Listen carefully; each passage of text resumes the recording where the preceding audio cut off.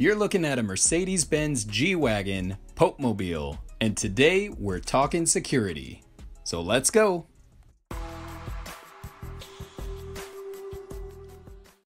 Hey YouTube, how you guys doing? This is Silverhusky. If you're new to the channel, please make sure you hit like and subscribe and ring that notification bell so you'll be notified of all the new videos. We do drop them daily. Now today's video is going to be specifically about security features in the coins and bullion that we purchase, along with the different manufacturers of these coins, meaning the mints that create them, and what they're doing to implement different security features, and some of their shortcomings as well.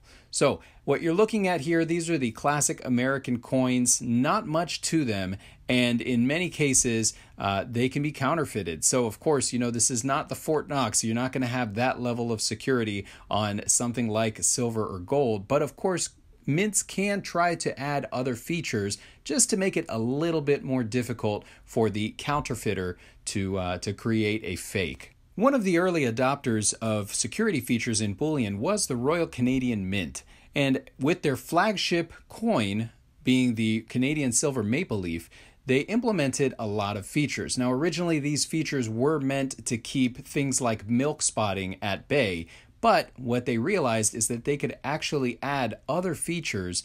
They call it the Mint Shield, right? It's a surface protection, but there's also the Bullion DNA, all of these little laser etched features that add an extra layer of security into the coin, thus giving the purchaser a little bit of confidence. Now, this was then later adopted into different private bullion, private mints, right, that create these bullion pieces. And what you see here is a Sunshine Mint round. And in the center, they have this Sunshine Mint, the Mint Mark SI, and there's a little image engraved in there that can only be seen with this card. Now I do not own one of these cards, but I will show you how they work right here.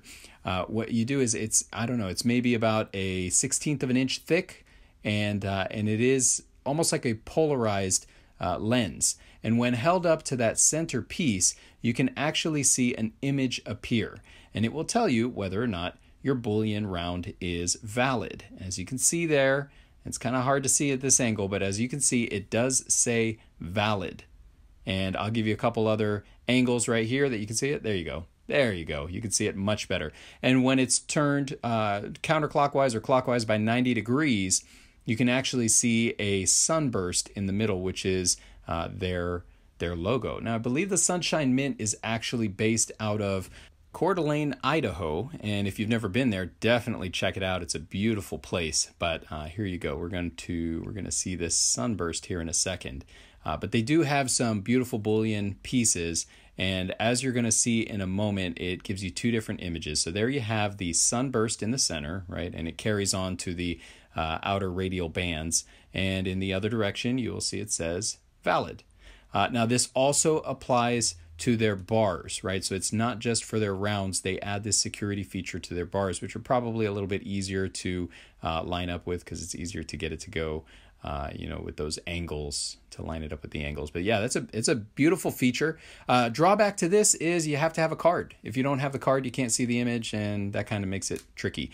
Along with that is another feature that the Comsco Mint has added, and here you can see it. It looks kind of awkward, right? From this angle, you can't really tell what it is, but when you see it in a different angle, you can see the AG for silver, and as you rotate it, you can see a 999 for the purity of the silver. So they put this on a lot of their rounds, and that is just a little security feature. Does that mean it's impossible to counterfeit? No, but it does make it a little bit more difficult for anyone who's just trying to make a fake one to pull it off. The next one I want to talk about is the Veriscan system. This is by Pamp Swiss, right? And Pamp Swiss, their concept here is that even a identical piece to the naked eye has slight imperfections through the entire piece, whether it be a bar or, you know, a poured bar or a pressed bar. There are imperfections. So they created this thing called Veriscan, and it will tell you whether or not your piece passes or fails. In addition to that, so they scan everything that goes through their system. Everything that is serialized is in their database, and it's all scanned. Now, the larger pieces would actually have up to 6 sides scanned, which is, you know, every angle of it. for extra added protection. Obviously, the larger pieces are going to cost more too, so you want that extra protection, but you could put it into a scanner and it will tell you whether or not the piece is legitimate. Now, the interesting thing about this is that it actually is meant to potentially cut down the buyback costs, because when somebody is buying a piece back, they need to, in some way or another, verify that this is actually what they're saying it is, right? You don't want to have to cut through every single one of these, these gold bars, these beautiful Pamp Swiss bars, or even these gigantic, these gigantic 400-ounce good delivery bars. You don't want to do that. So by having a Veriscan system, theoretically it should cut back on that buyback cost. And yes, as you see here, make it fast and efficient and virtually risk-free. That does not mean that it is without fault, because let's say you get a gouge or several gouges in a bar, there is a chance that the scanner would no longer read it. So that is a risk, and just know that as you're stepping into considering Pamp Swiss bars, but at least they do have that feature. Now, this is a brand new coin right here you're looking at. This is the 2021 British Royal Mint Britannia. And as you can see here, they have a very similar feature to what Comsco did. You can see it looked like a padlock at one angle and a trident at another. They have these little raised cubes. It looks almost like a Cubert board, but they're in different heights so as to make, or actually different angles as well, so as to make waves. So that is a lot of detail.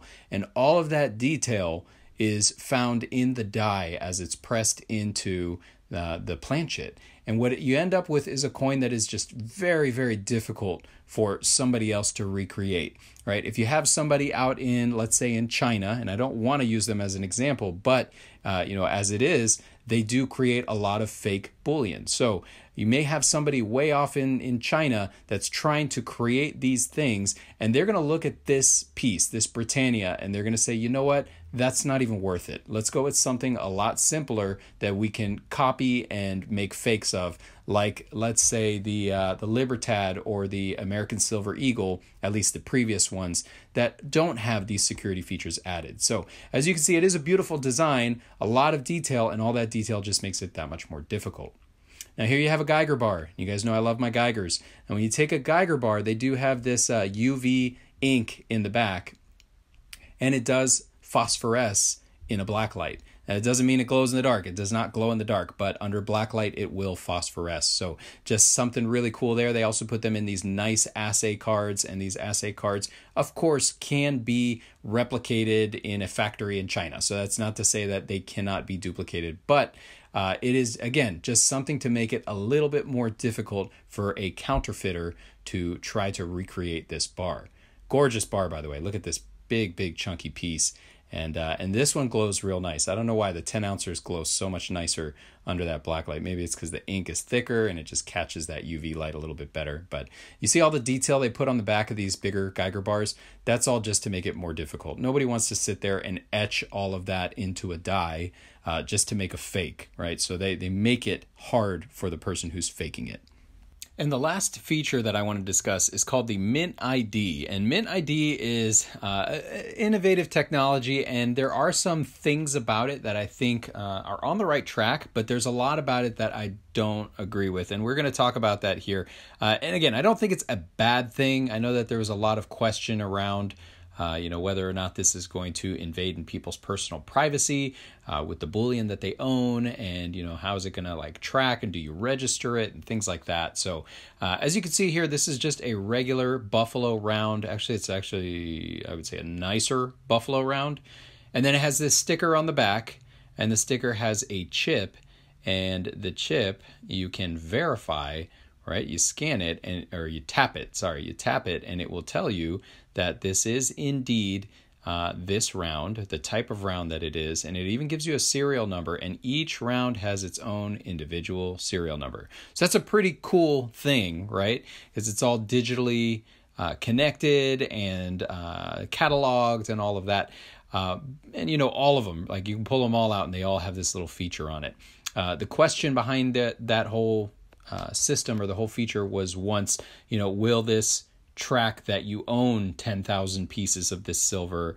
And it it won't, right? It's not sending out radio signals. And, if you're not scanning them, then, there's not really any way that they can data mine and find out, which, phone's IP address is connected to all of these certain coins, or, whatever serial numbers and things like that. So it's not necessarily the case. And again, that's not to say that it can't be exploited in that manner, because of course it can. But here's Silver Dragon's attempting to peel off the sticker, and I'll let you hear his reaction for yourself. Oh my gosh, are you kidding me? I've never tried this before.